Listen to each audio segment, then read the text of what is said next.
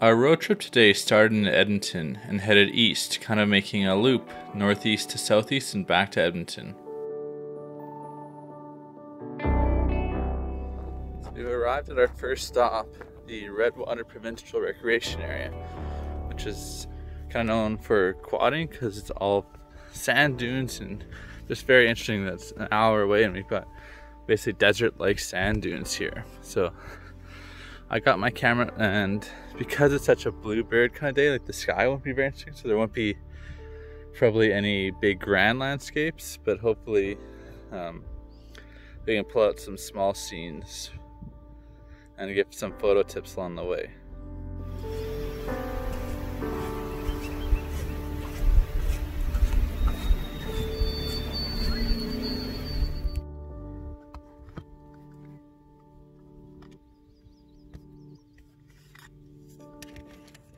My first tip for today is I've put on a circular polarizer and I'll probably keep it on all day just because the sun's so harsh today coming from above. In order to get some contrast or reduce some of the glare off of any of the subjects, just to spin that polarizer a bit. It'll also add a bit of saturation too to your images.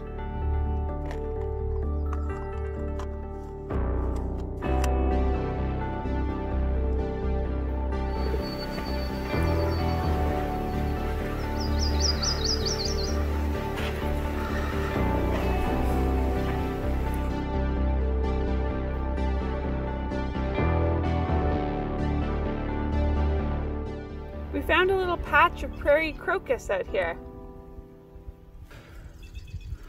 They bloom earlier than a lot of the other flowers. And all of these trees that we see are jack pine, which like sandy soil a bit more than a lot of the other pines. That's why they grow here a lot.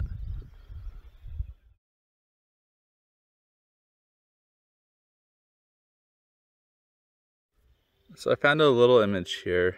Just there's a bank and the sand kind of washes along there. It looks kind of cool, like a little bit of a more sand dune-y kind of scene. But just picking out a couple of the lines could be interesting.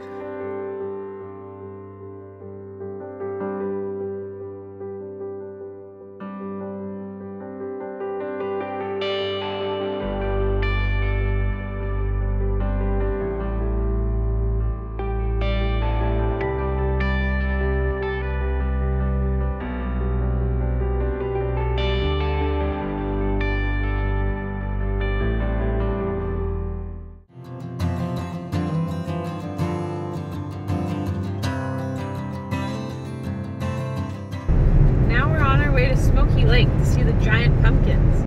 Smoky Lake is a small town further northeast than the Redwater PRA from Edmonton.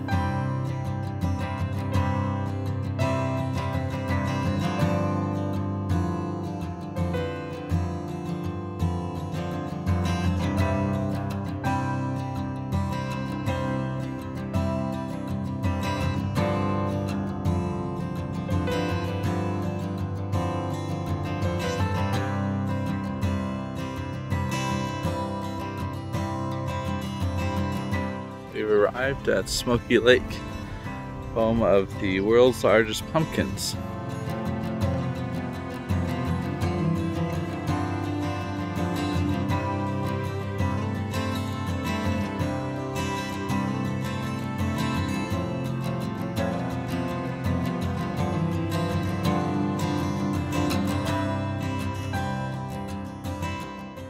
So my photo tip for this spot is to take it from an interesting location. I think the majority of people would stand right in front, get all of the pumpkins right in profile, like straight in front of you. But really, like, they're in a line, so you could go from an angle and get them all still in the shot, or majority of them. Just have a different looking photo. And you can also exaggerate their size by getting a little bit closer then, because you don't have to be as far away.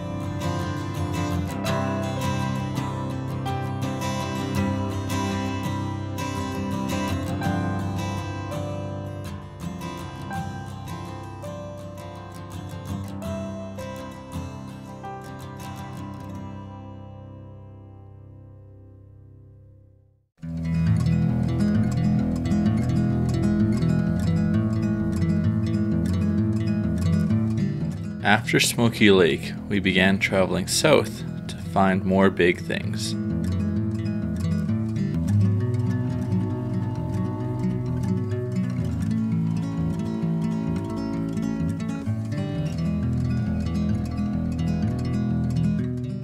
We've made it to Andrew, and as you can see, there's the world's largest mallard there. We decided to have lunch and then kind of explore around. And some other people have also said the same thing, but we seem to have got a nice spot underneath the Scots pine here. Here's a bit of a conversation. We'll talk about what largest things we've been to and if the other person's been there. So obviously, like, we're both have now gone to the pumpkins, the duck. We've both been to the Mallard sausage before, and the Vegreville egg. Vegreville egg. In Edmonton, there's baseball bat and peace dove. Yep. Where's the plane? Isn't there like the world's largest like fighter jet somewhere? I think maybe Cold Lake. I've seen the UFO landing the pad. UFO landing site in St. Paul. Have you seen the mushrooms in Vilna? I've seen those. And not the pierogi in London. I don't know if I've been there. I don't think so. Not that I can remember. And isn't there like a largest train spike somewhere? I don't know where though.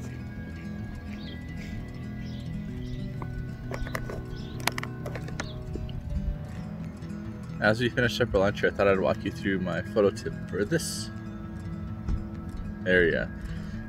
So as you can see, like if you were to look straight on at the mallard, it's from the other way. There wouldn't really be anything to add depth to the photo. So what we're gonna do here is try and frame the photo around something. So I was thinking about looking at like those trees there, these trees here, to kind of enclose the mallard so that it has a little bit more depth to the photo instead of just here's the mallard, that's it. So from this spot here, hopefully we can use these branches, these bushes to kind of make a little frame around the mallard, kind of make it more interesting of a photo.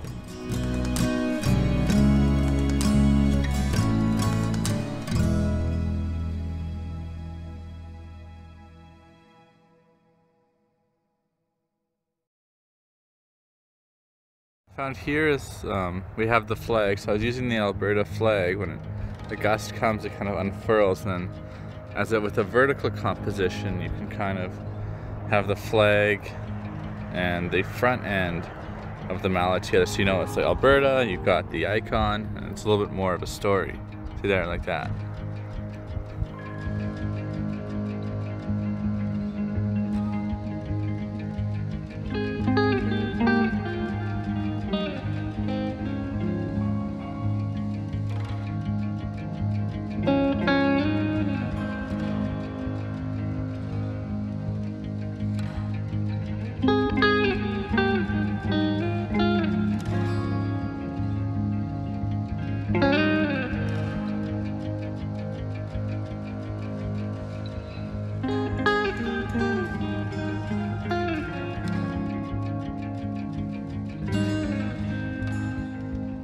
We actually made 2 more stops after Andrew that didn't get any filming, and those were Harry Hill, a hamlet that's kind of like a little ghost town, and also Mallard, which has the world's largest sausage.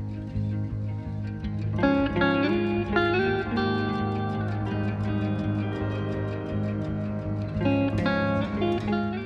now in Vegreville at the world's largest Pysanka, or painted egg. And so my photo tip for this one, because there's nothing really to put in front or to add depth to it, and I've seen a lot of people just go up, stand next to it, take their picture. There's this nice path that I'm on, and it's got these trees all the way along, and it continues all the way up to the egg. So my tip for this one is to back off, like really back away, and then zoom in, because that'll compress your picture, then make it look a little nicer.